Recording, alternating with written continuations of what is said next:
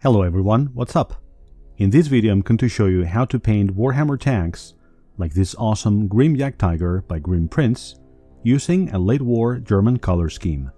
I'll be giving it away on March 2nd, so make sure to watch until the end if you want to know how to participate in the giveaway.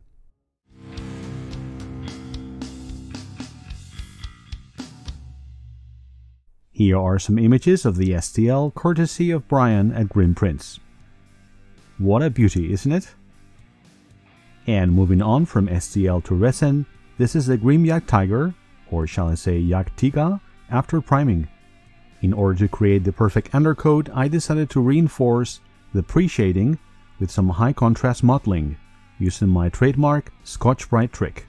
Using the pad as a stencil, I airbrushed this white primer at around 20 psi to create a random pattern.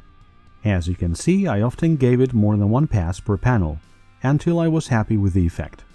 Now, I had never used this technique prior to a German whole red top coat, so I was pretty excited to see to what extent it would show. In any case, I was really enjoying the way that this was transforming the look of the model so far. For some parts, like the cupola hatch, I decided to also spray a sort of diffuse highlight, in some cases in combination with the modeled paint. Next, I reinforced the shadows by spraying black primer on the outside of every panel and on panel lines. I knew from experience painting lots of clear red for my Custodes army that this element of high contrast could be the key to having a really cool finish. So I took my time and I went around the tank in a methodical fashion. This was the fruit of my labors at the end of this important step. This is Tamiya LP18 dull red, which I thinned around 60% with Tamiya lacquer thinner. I started by applying what is known as a tack coat first, which is a very thin and transparent layer of paint. The result looked rather pink and weird at first, but I trusted the process and continued building up opacity gradually.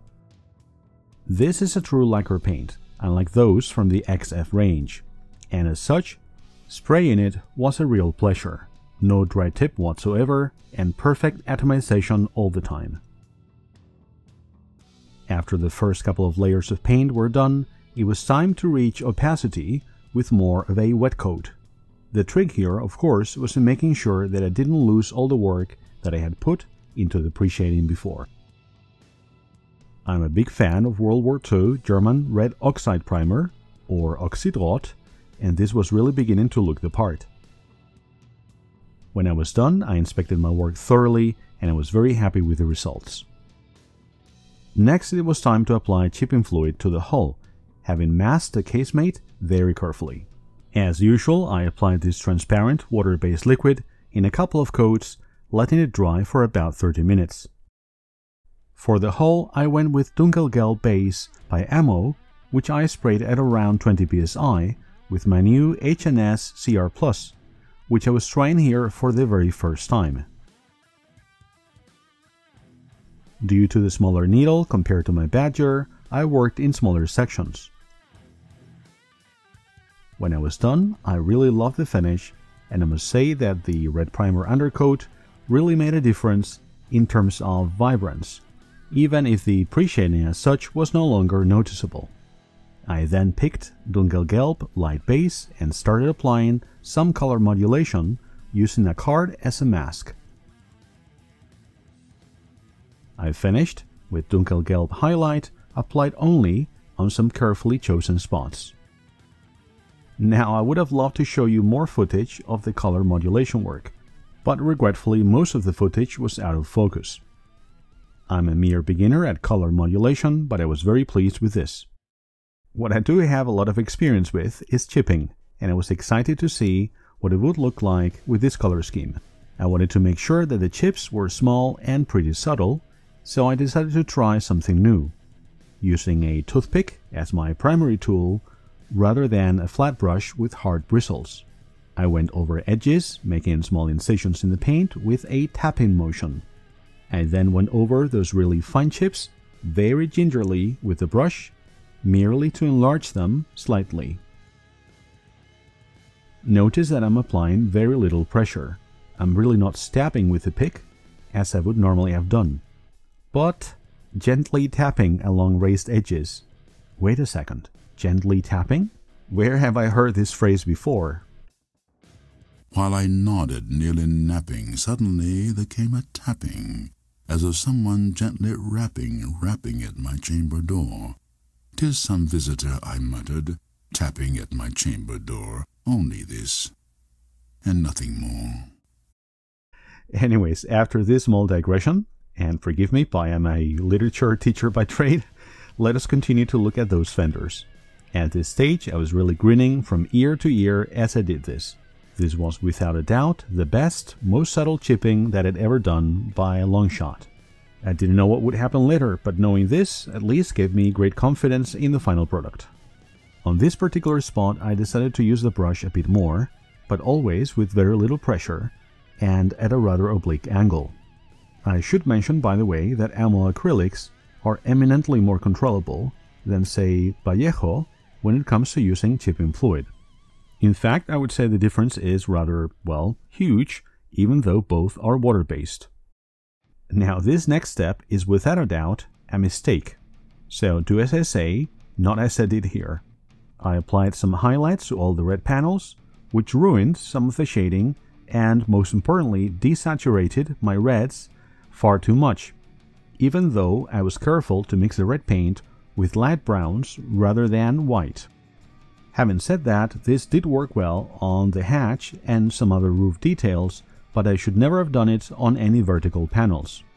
So, moral of the story, don't mix color modulation with pre-shading, not on the same panels.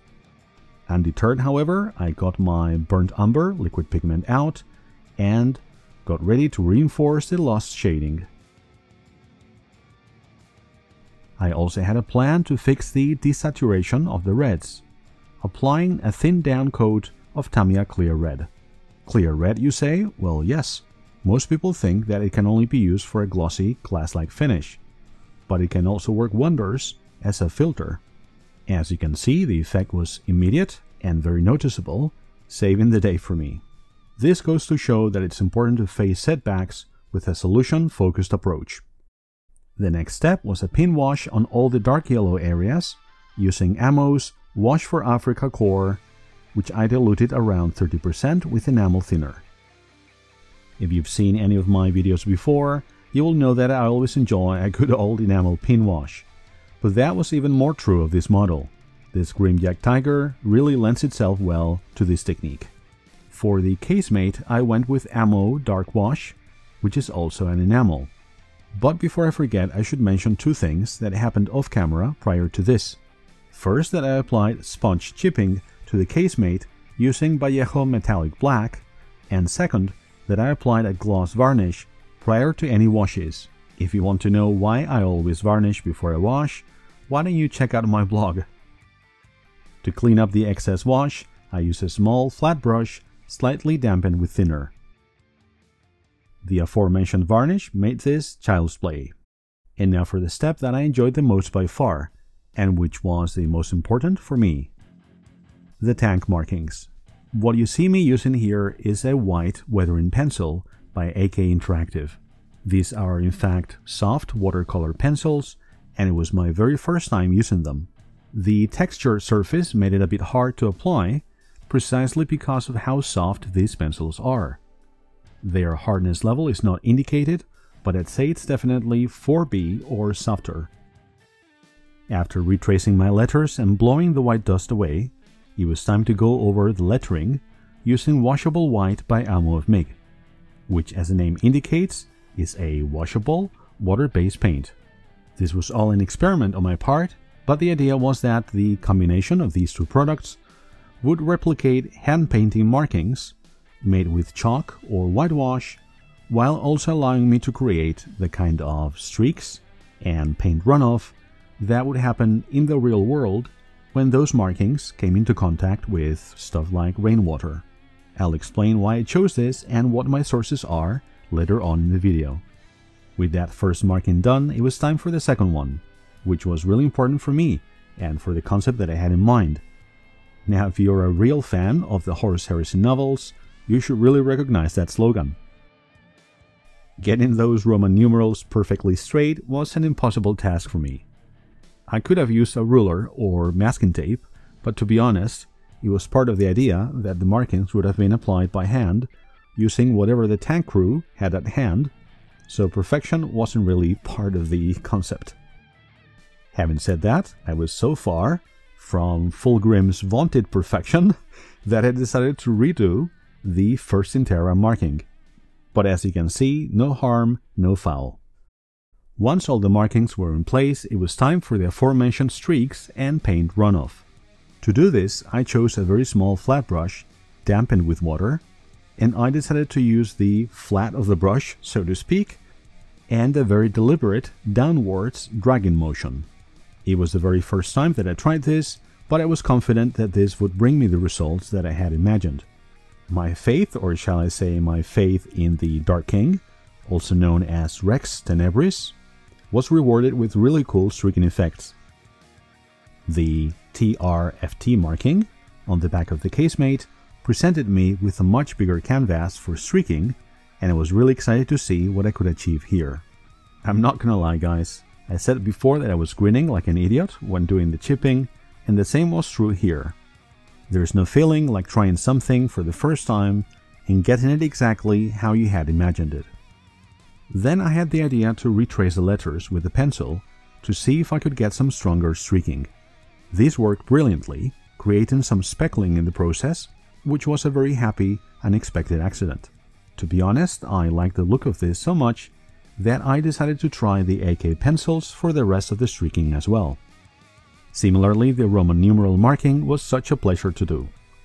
Getting streaks as beautifully diffuse and well-shaped as those with oils or with enamels would be very difficult indeed, at least for me. The next step was to apply mud splatter using the speckling technique with a brush and a metal tool. I did this in 2 passes, with ammo loose ground first, and then with ammo dark mud, which is what you see me apply here. Now, I had some difficulties recording this, so I'm sorry for the lack of more detailed footage. In any case, I think the technique is clearly demonstrated here. Notice how fine most of these speckles or splatter is. This was nice and relaxing for me, but I did have to clean most of my bench afterwards. Next, I decided to try some of the other weathering pencils that I had just bought. Starting with this one named Chipping Color. I dabbed the tip slightly in water, and I applied it around some rivets to see what the effect was. I really liked it, so I got my small flat brush out and I tried to create my first streak. As you can see, it started well, but then it became so thin that I erased it and started again. Second attempt now. Nah, a total failure from the start. Third try. Yeah, this was looking promising, but ended up being far too subtle, so once again I wiped it clean and got ready to try again. Fourth attempt. Come on, you can do it! Nah, let's erase it. Fifth try. Let's apply some more product and try again. This time I finally learned. The trick is not to come in from either side, but to drag the product vertically downwards in a straight line. Could it be? Would I get it right this time? Now that I had learned my lesson, the next few ones were a joy to apply. The rain marks on the casemate looked amazing and I really enjoyed that. So my conclusion on these weathering pencils is quite simple. They're freaking awesome. In fact, I really like the finish that you get with these, not just the application, and the fact that you can erase mistakes is a huge bonus. You're gonna be seeing me use these a lot in the future. So guys, I did promise that I would be answering some of the most likely questions now. Why did I choose this seemingly weird color scheme? Quite simple. This is a color scheme which is traditional for late war German prototypes and for what is known as paper Panzer, or what if Panzer, tanks that could have been, but were never actually produced. It features parts left in the red factory primer, known as Oxidrot, and others sprayed in German dark yellow or Dunkelgelb at the factory, sometimes in stripes, to save materials and time. As references, I used these 2 books, one by Ammo of MiG and one by AK Interactive, ironically perhaps. I've always been fascinated by late war German contraptions and this beautiful hybrid of Warhammer conventions, like all the rivets, and the real thing presented the perfect opportunity for me. For the markings, I wanted to riff on the hybrid nature of the model itself, with a mixture of World War II and Horus Heresy references, among other things. So as you can read in Paper Panzer, great book by the way, German prototypes always had hand-painted markings made by the engineers using either chalk or whitewash. Obviously, that was my first source of inspiration, and by extension, my first illusion. On the other side of the fence, as it were, actual Soviet tanks, not prototypes, were famous for displaying crude, hand-painted slogans, often of a provocative nature, let's say, with very few or none of the more professionally applied factory markings used by the Allies, for example. This is a style that I tried to replicate with mine, with streaks and paint runoff, as I said before, and that is my second illusion. The third illusion is one that should be familiar to any history buffs. Yes, that's right, Cobra King, but make it Terra instead of Bastogne. And speaking of Terra, this is meant to be a Horus Heresy model, of a traitor militia unit accompanying the Sons of Horus Legion, hence the 16th. And of course, the RFT stands for the Race for Terra. I always wanted to sign one of my tanks, so here is my signature. And last but not least, we have the Dark King. This is a chant, which both the Neverborn and the Mortals dedicated to Horus Lupercal, aka the Dark King or Rex Tenebris. So if you like the look of this tank, you should know that I'll be giving it away to one of my mid or top tier YouTube members on March 2nd. Or rather, I should say that they're going to compete for it in a live quiz where they will have to test their knowledge of my videos. A quiz, did you say? Well, yes indeed. It'll look something like this. Check it out. The winner gets the Jagdtiger, or shall I say, the Dark King. Anyways guys, I hope that you've enjoyed this video. Before I let you go, I would like to thank all of my YouTube members, but in particular Jan, who not only printed this beautiful beast for me, but built it, converted it, and applied that beautiful cast steel texture that you saw on the casemate. It's only fitting that I give it back to the community, I think. Now I'll be back soon, but in the meantime, remember, keep it up and weather it out.